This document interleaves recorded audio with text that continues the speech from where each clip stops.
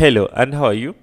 My name is Muhindo Mbarak, and I welcome you to another video of learning how to make web application using PHP and other technologies. So in today's video, we're going to proceed with our database lectures, and today we are going to look at the update of a database, the delete of records in a database, and we'll look also at how to select the top, how to select the maximum and minimum, count the average, the sum, the like, and the in. So that's what we're going to cover in today's video, and I hope you're ready to do this with me. So if you've been following, you already have our practice database, our practice table as well as database that we're using for practicing. Okay, so sometimes you'll need to update the records inside your tables in the database. So to update those records, we have a special command that you use to do what? To update. And that's called what? An update SQL. So let us go ahead and see how we can update something in what? In a table. For example, I will maybe let us assume that you made a mistake. Muhindo Mbarak is 25, not 45. So if you want to do that, then you will need to write a what? An update SQL. So how do you write this update SQL? We are going to change the person with this ID to 45. To his age to 25. The first thing that you do, you write it like this. So this is updated. Okay, so you just simply say update, and then you specify the table that you're going to update. We're going to update the practice table, and then you specify what you need to update by simply saying set, like this, set. Now what do we need to update? We need to update the age. For example, we need to update the age from 45 to 25. So you just simply say set age equal to 25. So after doing that, the next thing that you have to do is to put the condition, which exactly record you want to update. Otherwise, if you don't put a condition, then it means that all the records in your table are going to be updated. That is very, very, very, very, very dangerous.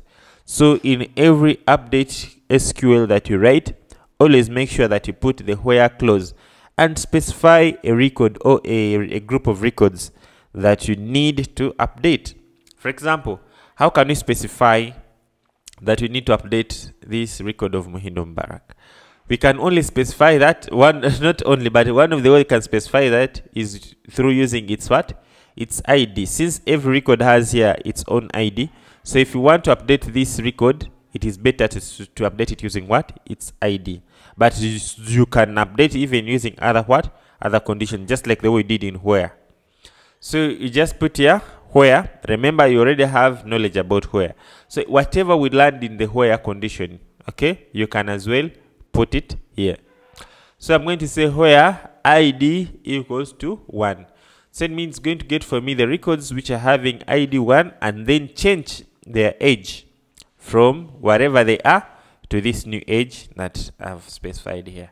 So I'll just go ahead and copy it and then come to SQL and then run it. Okay, run it. So when I run it, you can see one row was affected.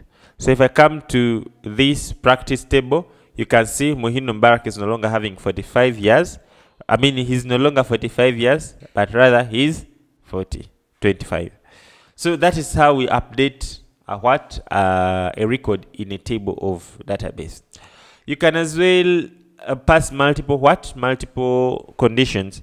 For example, you say I want to update also his country. So I want to update his age to 30, and then you put comma, and then his country to Somalia.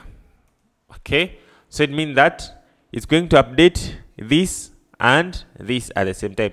So it means that you can even put comma and specify more columns that you want to update in the same SQL. And then the most important part is the where condition, is where exactly do you want to update. Otherwise, if you forget to put this where, then your whole SQL will lose meaning and to just mess up everything. Okay, unless it's how we want it to be, to update everything. So that's our SQL that is going to update the age and the country of the user with ID 1. Okay, so let's go ahead and run it by simply coming here to the database and click on SQL and then paste it there. So you can see one record was affected. So if you come to practice, now you can see Muhindo Mubarak is having now the age of 30 and he is from Somalia. So that is how we run the update SQL. That's all you need to know. You just write the set and then you specify the columns and then the where and specify the condition that you need to be met in order this update to be updated. So that is how we do it. Now we can proceed to delete. That's how we do the update. Now we proceed to do what? To the delete. For example, you need to delete some records from your table. What do? So you have to write the delete what? The delete SQL. Okay, you have to write the delete SQL. For example, I need to delete this user number 18. So this is how we write the delete SQL. We just simply say delete from and then you specify the table from practice. Then the most important part is the where. Otherwise, if you don't put the where, then everything in your table is going to be deleted. So where is very important. So I put the condition where, then you specify, just like the way we did the previous wheres. Where the ID is 18. So I can say where the ID is equal to 18. So once you run this SQL, it's going to look for users who have ID of 18 and then drop them. Okay, so let's go ahead. You see, we already have here one user who has ID 18. Let's go ahead and run this SQL. Okay, paste it there, run it. You see everything that involves delete, they'll first warn you. Say okay. Then you can see one row has been affected. Okay, one row affected. So if I click on practice, you can see we no longer have the user who has ID 18. So that is how we do what? That is how we delete. So in case you want to delete records with specific conditions, you just simply write delete and then you specify the table and then after you give the condition. And we have already seen how we can create this condition using the previous where that we looked at. So that is how we delete. So the next thing that we need to do is so we proceed and learn how to select the maximum value. So assume that you want to get the maximum value in a specific column or in a table. So let us say you want to get the eldest user in this table. So there we use what we call max. Okay, we use what we call max. So you can come and learn about this max SQL max in what from W3 schools. So this is how we do it. You say select max and then you specify the column, and then after you do what? You specify the table. So let us say I want to get the maximum age from what? From the users, of the maximum age from users. Okay, so to do that we just simply say select max and then you specify the column. For example, we want to say the maximum age. So here you're going to get a user who has you're going to get the maximum age, okay? From what? From the user. And then you say from users. From practice. So by doing like that, we're going to get the maximum age, okay? From the user. So go ahead and run this SQL. Can you see? You're having 65. So the eldest person in the users table has 65 years. Okay? So that's how we select the maximum. Okay? So what if you want to select the minimum? It's just the same syntax, but the only thing here is specify min. So it means that here we're going to get the minimum age in the what? In our SQL, in the table of practice. So you can see we're having the mean as 11. So I mean that the minimum age, or the user has the minimum age is what? Has 11 years, okay? So now you can as well get the average. Okay, you can as well get the average. So in case you want to get the average age, so if you want to get the average age, you just simply say the average like this. Is it average? I don't know. Average. I think, yeah, average. Okay. So here we'll get for us the average age of users, of average age in this table. Okay. Oh, that's not average. Select average. Is it AVG? Let me see.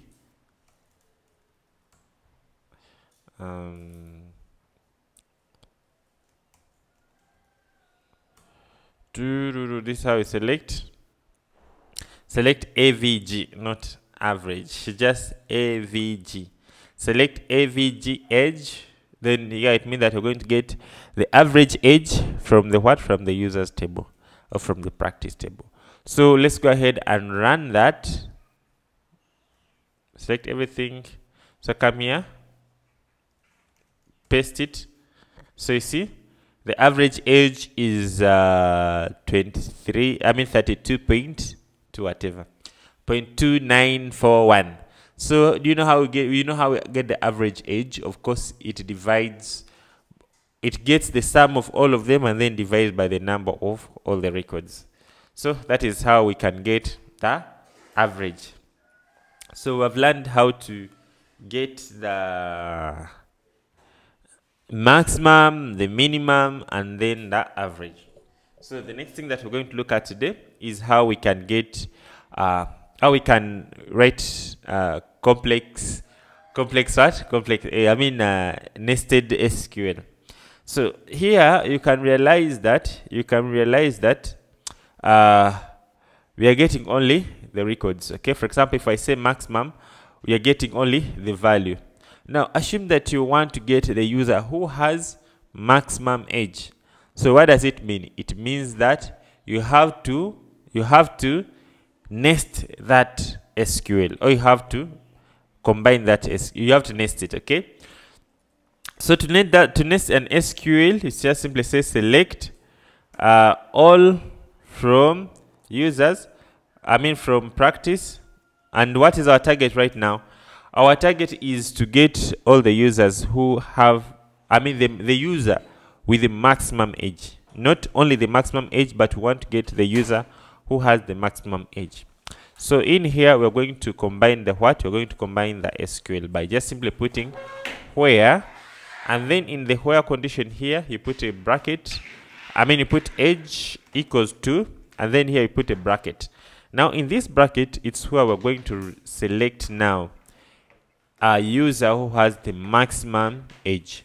So it means that whatever result or whatever value that will be returned, it will be compared to the age. And then if that age is equivalent to that what you have specified here, then that user or the records of that particular user will be returned. So that is how we can nest the SQLs. So let's go ahead and nest it from here. We can say select. Now here we can write another SQL and say select max. You specify the max, and then here you specify the maximum age, of course, max age. Select max age from practice.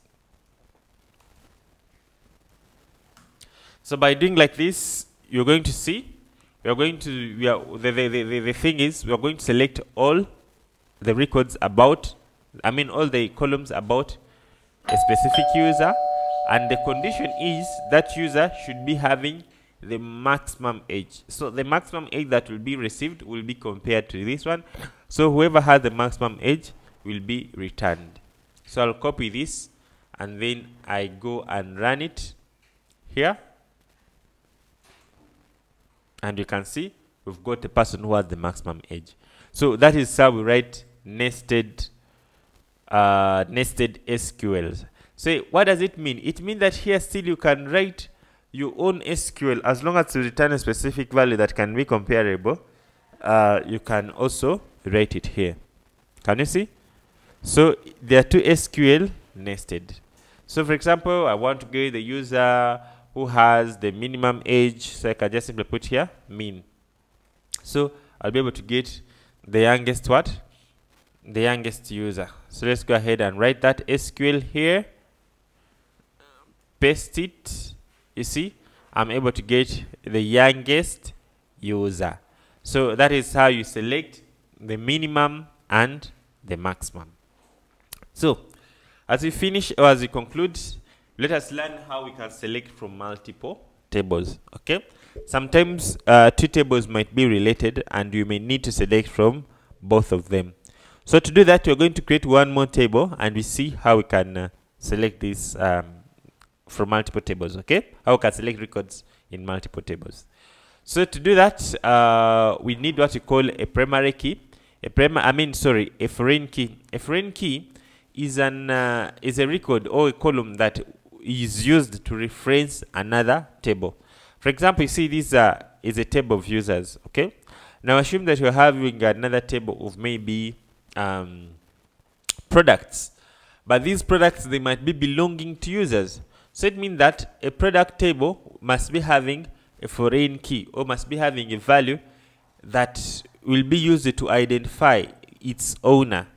So to do that, let's go ahead and create another table by just simply coming here.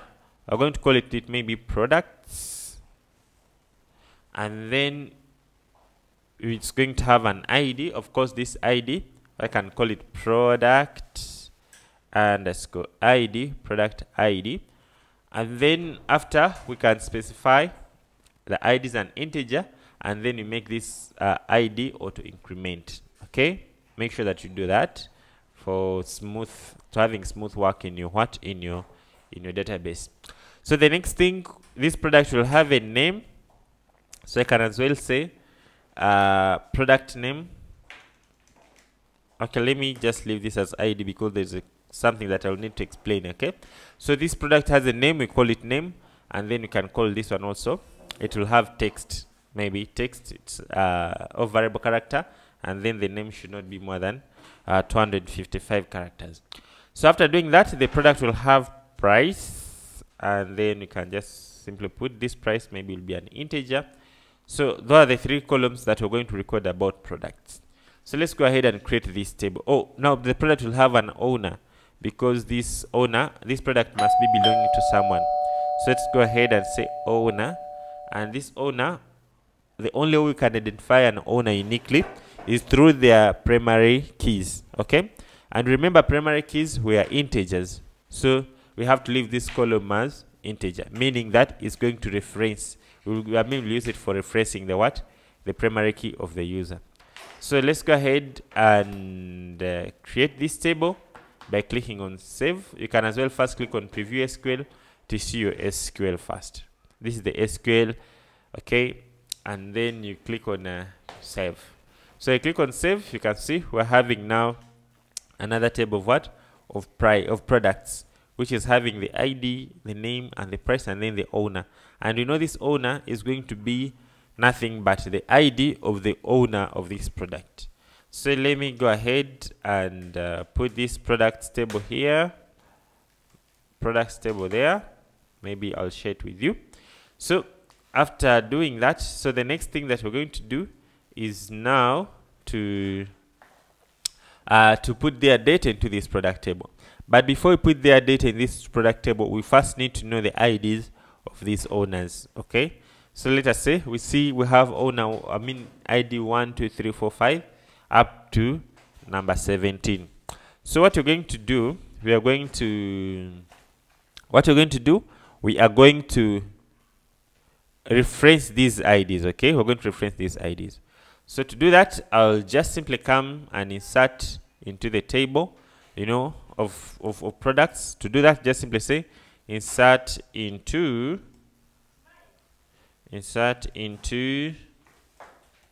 and then you specify the table, which is called products, of course. Insert into products, and then after you open bracket and specify the columns that you need to insert the records to. So the columns are, of course, we are having the name, so we'll specify the name, followed by price, and then the owner. So after doing that, you have to now specify the values by just simply putting values keyword. And then after putting values keyword, then you open bracket and then specify the values now themselves that you want to insert. So the first value, it can be rice. Okay, that's a product. Then followed by its price, maybe 12,000, and maybe followed by the owner. So since we know that we have owners from 30 minutes, 15. Okay, so from 1 up to 5, so you have to specify here maybe 1. So meaning that this product is going to begin, it's going to be owned by user with ID 1. Okay, so we can as well duplicate this one. Okay, and then maybe this one can be sugar, and then you can say the owner is also ID 1, and maybe the price is 15. We can as well duplicate this one and say it'll be called salt, and then the price is going to be maybe 1,000, and the owner is 2. Let us duplicate this one and call this one maybe a soap, and maybe the owner is also 1. So by doing like this, it means that we have created some values that we can insert into the table of products. Let's go ahead and insert them there by just simply coming here and then click on SQL and then press enter, and then these records will be inserted into what? Into the products table. So if we click on products table, you can see we're having some records that have been inserted there. So now the question is now, how can we get these records connected to their respective owners? Okay, so that's why it comes the magic of selecting from 2 or multiple tables with conditions. So you have to be here very, very much careful to see how you connect these 2 tables. So the point is, it is product table that is depending to the practice table, meaning that we're having here the owner, and this owner is a primary key of, or is a foreign key that is coming from the primary key of what? Of practice. So what we're going to do, we're going to select from these 2 tables, and we're going to add a condition that should be satisfied for these 2 tables to be what? To be connected successfully. So let's go ahead and do that. So we're going to say select all from from products, comma, practice. Okay, so doing like this is going to, if we just leave it from there, what does it do? It's going to cause what we call a Cartesian product. It's going to get every product and assign it to every user. So it's going to be products number times the number of users. So let's go ahead and run this SQL and see what we'll come up with. So what we're doing here, we're just selecting from 2 tables. So let's go ahead and run this SQL. You see, we're having how many columns? So many columns, more than the number of users. So what it has done, it had got every product and assign it to every user, because we did not specify which product belongs to each specific user. So now you're going to see, and that's what we call a Cartesian product. Everything in one column is assigned, in one table is assigned to everything in another table when you select from multiple tables. Now we are going to add a condition that is going to remove this Cartesian product, or that is going to make it specific. So we already know that to connect these users and these IDs, the only thing is to use what? Is to use the where condition. So let's go ahead and do that. It's to use the owner column. Okay, it's the only thing that relates the users table with the what? With the products table. So you're going to go ahead and do that. We're going to say we add here a where condition and say where. So if you want to specify a specific column from a specific table, you just simply say products dot owner. So what does it mean here? It means that you're specifying the owner column in the products table. Products dot owner equals to practice. You know, our tables is inside what? Inside practice. Equals to practice dot what? Dot id. So it means that we are comparing, for the results to show up, the ID of a user must be equal to the ID of a product or the owner of a product. Then like this, these tables are going to be linked. Then we will not have more Cartesian product because we'll have connected only users who have the specific ID are the ones who should show their respective what? Their respective products. So if I copy this and go and run it, then I'll be able to get specific results. You see, we're having now specific results. Okay, only for products and their respective users, they are being shown here with their respective country or their respective owners. So we have here sugar that belongs to this person, we have salt that belongs to this person, and the rest of the products. So that is how we select from what? From multiple tables, because in many scenarios when you start making a real world application, you realize that you'll need to select from what? From multiple tables. So that is how we select from multiple tables. That is how we make the nested SQL. So I hope you're not just watching this as a movie, but you watch as you practice. So that's it for today. I will share this SQL file with you, and I put the link in the description of this video. And that's it for the database introduction. I hope you've been following as you're practicing. If you're not practicing, I really recommend you to really practice. Otherwise, if you don't practice, then you're doing disservice to your own self. Okay, so that's it for today, and let us meet in the next video where we're going to learn how to design database structures, the ERD, entity relationship diagrams, and the rest. So I hope you'll not miss, and make sure you subscribe to my YouTube channel or to this YouTube channel, and also turn on that notification bell so that you will always be notified when we post a new video. So goodbye and see you in the next video.